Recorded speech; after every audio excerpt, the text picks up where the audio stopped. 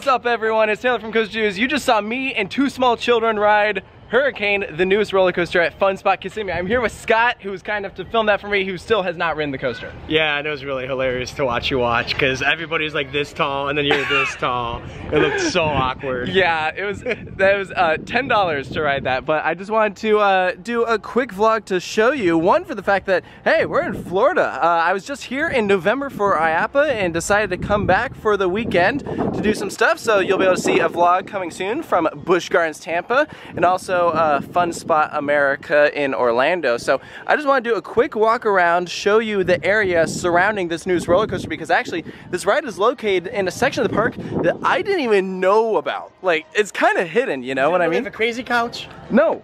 Yeah, they have a crazy couch. I've never seen one before. This is the first time I've seen one in person. This is kind of in the Old Town section of the park, which, for reference, for those of you who have no idea what I'm talking about, do you see the white structure like way over there? Still, that's Mind Blower. We did ride that earlier. It was running pretty good. Got a front row ride, and there you can see the coaster going. So I'll let you see it once again from an off-ride point of view. But it's kind of cute because they have a bunch of shops over here. There's actually a road that separates this side of the park from the other side, so you do have to cross in to go to that other side. But it's a pretty straightforward area. I mean, if you've been to these parks, they're not that big. Just a bunch of rides located in a pretty small area. And as you can see, I mean, a bunch of these rides aren't even open.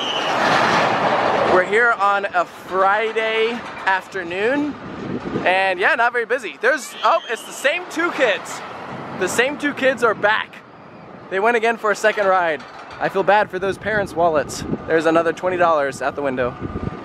You know, it was decent. It's a decent little roller coaster. I was surprised how like small that turn is right there, because you go up at a pretty decent speed and then you just whip in there. So I mean, in that regard, I was impressed at how much ride they're actually able to fit into a small amount of space. I mean, this ride is relocated from Wild Adventures in Georgia. I've never been to that park, so this was a brand new coaster for me. I'd never ridden it when it was at that location.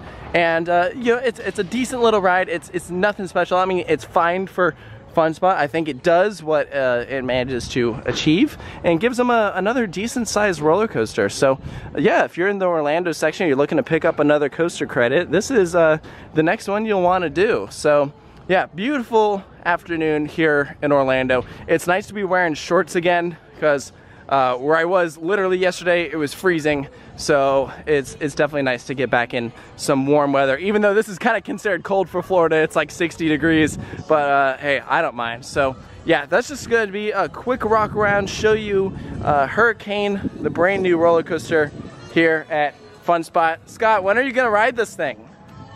When I can film it. When you film it? Okay. When I film it, yeah. That's fair. I'm cheap. Yeah.